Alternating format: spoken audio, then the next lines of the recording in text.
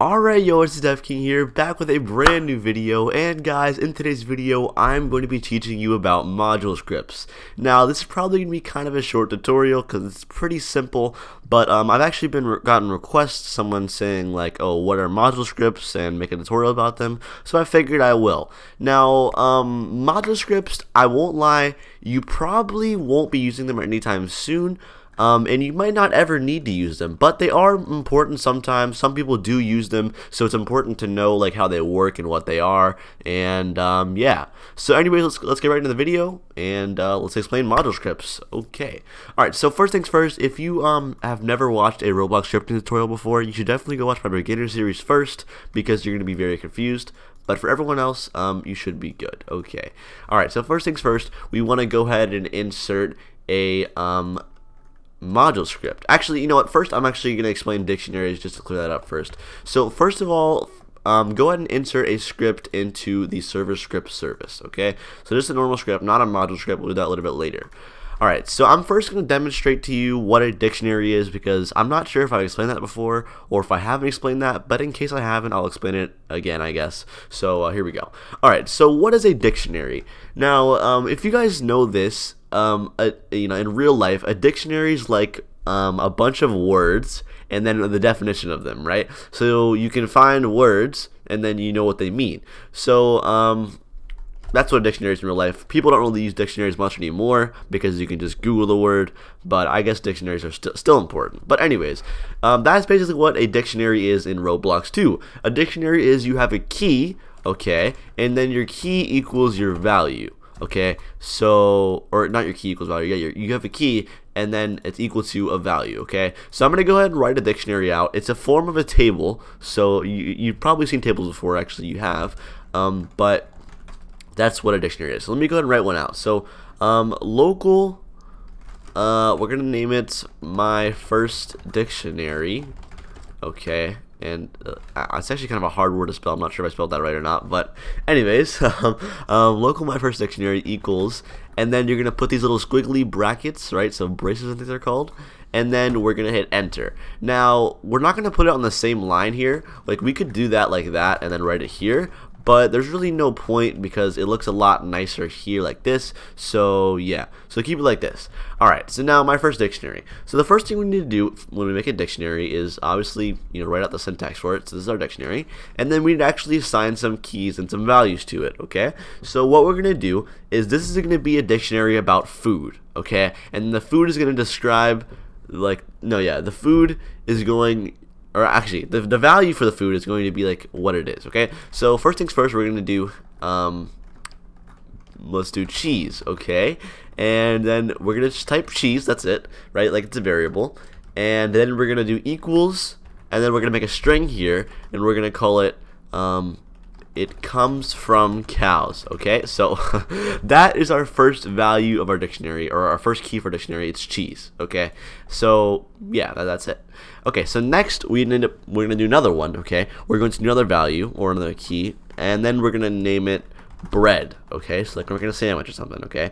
Equals it tastes very good and comes from grain, I think.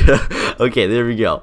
So then we got bread and cheese. Alright, you know, that's all we need. So these are two values for our dictionary. And make sure you put a comma in between at the end of the line. For the last one, you don't need to because it's the last value.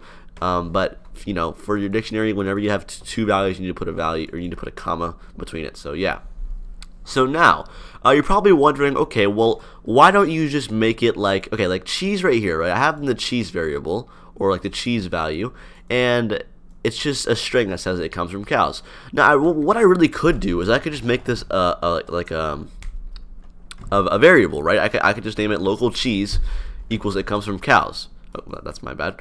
But yeah, so that could work too, right? And then I could just print cheese. But sometimes you want to use tables for certain things. Now, I can't really think of a good example right now, but one day you're probably going to need it, so that's why I'm teaching it to you. But yeah, that's what it is, okay? So now, with our table, or with our dictionary, what we can do is actually access the values. So what we want to do is we're going to actually print cheese, okay, out of our table, or out of our dictionary, okay? So we're going to print the value of cheese. So we're going to do print my first dictionary dot cheese. Okay, so it's like you're making like a thing in the Explorer, right? So it's like you're having workspace dot cheese, but it's not workspace, right? So it's kind of cool actually. So there we go. So now if we do print my first dictionary dot cheese, it's gonna print it comes from cows, right? As you can see there, that's what it prints. Okay, so that's pretty cool, I guess. It works. So now also you can actually put any kind of variable inside, or any kind of like value inside a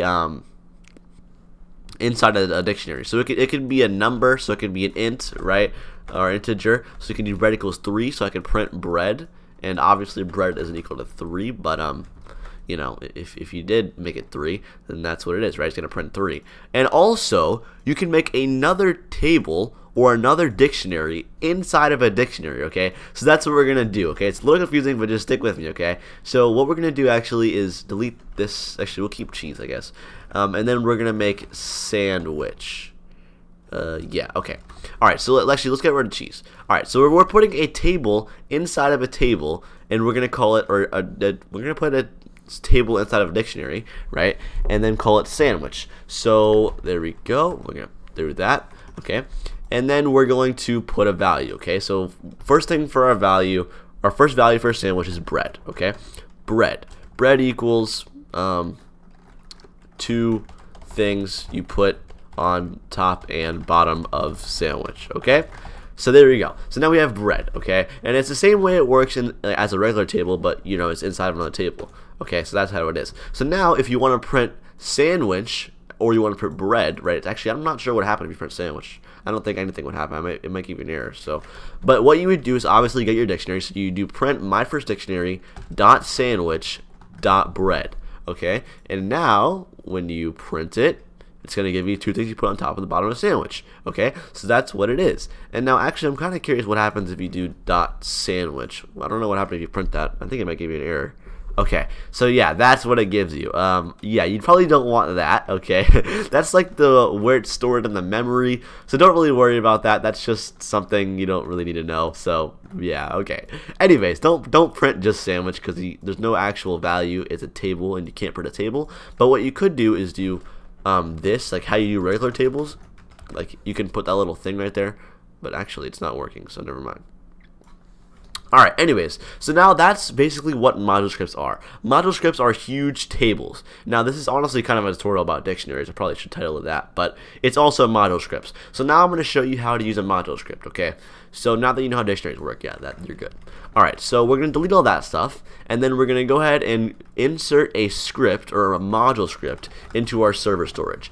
And now also, people have been asking me, what are these things? Like, what is server script serviced? What is server storage? What is starter GUI? What is all these things right here, right? Well, these are all services in Roblox. Well, not all of them. Workspace is, you know, the workspace where you can see stuff. Players is like, I guess players is a service, yeah. But basically, it's a service, okay? And now, what each of them do, you can look up. But replicated storage is where you can store stuff, and then you can also get like replicated storage, right? Whenever you're in a game, the client, so the player can read this, whatever's in here, and then also the server can. Now the server storage, the player can't see that when the game's running, right? But the server can. So, and the server script serviced, I'm not sure actually, but I'm pretty sure that the player can't see that either. So, actually, no, the player can't. And then obviously other things are different, but yeah, they're all services pretty much, okay? That's what they are. And now they all have their own uses. Replicated first is like replicated storage, but it replicates first, so it's a little weird. I don't really know why they have that even there, but they do. So yeah, anyways, that's besides the point. Module scripts, okay? Module scripts. Now, go ahead and insert your module scripts, and go ahead and insert your module script into server storage, okay? And now we have this, okay? When you insert a module script, you automatically get this syntax right here. It says local module equals squiggly lines, and then it returns the module. Now, the reason why it has this, okay? This is a table, and anything you write inside a module script goes right here, okay? It goes right here. You don't write it here, okay? You don't write it here, okay? It goes in the table, all right? And then what it does is it returns the table to something else that requires it, okay? Now I'll go over that in a second, but first things first, we're going to write our module. All right, so we're gonna our module. What's gonna be? It's gonna be about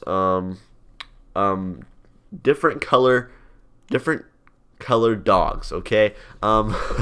All right. So what we're gonna do for our first value, we're going to name it like, actually we'll do different types of dogs, okay? So we'll do, first things first, we'll do like a German Shepherd. Okay, you know what? Actually, this is so confusing. What am I doing? We'll do animals. I mean, like animals. Okay, so we're gonna do dogs. Okay, that's gonna be our first animal.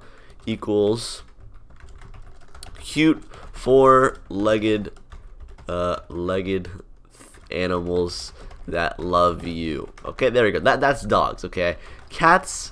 Okay, equals mean four-legged animals that want to kill you. I'm kidding, okay? I know some of you probably have cats, and some of you like cats. I don't really mean that, but maybe they do sometimes, okay? I don't know, but I don't have any cats. I used to have a dog, but not anymore, unfortunately. He's not dead, but we had to give him back to its owner, so yeah. Anyways, the point is, this is a table, okay? So we have this is our module, right? And then we have this is animals, okay? So we're going to put a comma in here, and we're going to say animals. Okay, that's what our module is about. I would rename this, but I don't want to confuse you guys, so I'll leave it how it is. So this is animals, okay? So now we have our module script. Now we're going to go back to our script, and then we're going to require it. Now I'm going to show you how to do that, okay? So what we're going to do first is we're going to basically get the table, right, module from this script, okay? But we're going to rename it. We're going to call it animals table, okay? And then we're gonna do local animals table. This is in our regular script, by the way. So make sure you delete everything out of there if you haven't already. But local animals table equals game dot workspace. So our game, or no, actually not workspace. My bad. Game dot server storage, right? Server storage. Oh gosh, server storage dot module script. Okay, and then you're gonna actually require it, okay? So I forgot to put that, but yeah, do require around that. So actually, I'll retype it. So yeah, local animals table equals require game dot server storage dot module script, okay? So now you're probably wondering, okay, what the heck does require mean? Now require, basically what it means is that it's saying, okay, go get this table out of the module script, okay? That's what it's doing. You're getting the table out of the module script, which there should only be one table, right? But you're getting the table out of the module script. So now we basically have this table, right, named module, but in our script is named animals table. We have all this table, right, inside this script, except it's not actually in there. So basically it helps keep you organized, and you can also access some different scripts. So like if I had another script, I'm sorry, I'm talking so fast. Okay, sorry. If I had another script, right, like another one that did whatever, okay, I could also require it in that script too, right? So then I could do whatever I want here, but I could also do the same thing over here. And then basically I could have both tables in the same script, right? But not in the same script, okay? That may be a little confusing. I'm sorry if that is, but you get the point, I guess, right? So yeah. All right, so now we're actually going to do something with this table. Now we're going to actually access it. So what we're going to do is we're going to print the first value. So we're going to do print animals table, and then we're going to do dot dogs, okay? And then we're going to print it, and then here we go. Boom, it works. Now that's really cool in my opinion. I like how you can like access it from that script without even having to actually be in your script. I'm sorry if this was a bit confusing, guys. You're probably wondering, okay, why do we even need to use module scripts? Well, you really don't, like I said, but sometimes you do for certain games or whatever. But yeah, also, you know, maybe you wouldn't always just use it like for prints. You'd probably use it for an actual value, like let's say you wanted to keep a module script of how many dogs, like let's say there's pets in your game, right? You want to keep a module script of how many dogs are in your game.